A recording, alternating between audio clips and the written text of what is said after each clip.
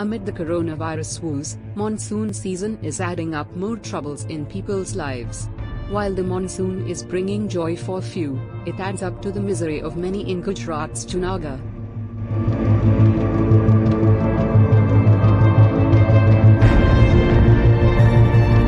In Gujarat, heavy rain led to the collapse of a bridge.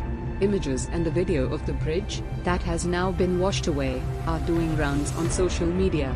A few hours of heavy rain in Gujarat's Junagadh led to the collapse of 30-year-old masonry bridge in Bimanasa village over the Sabli River.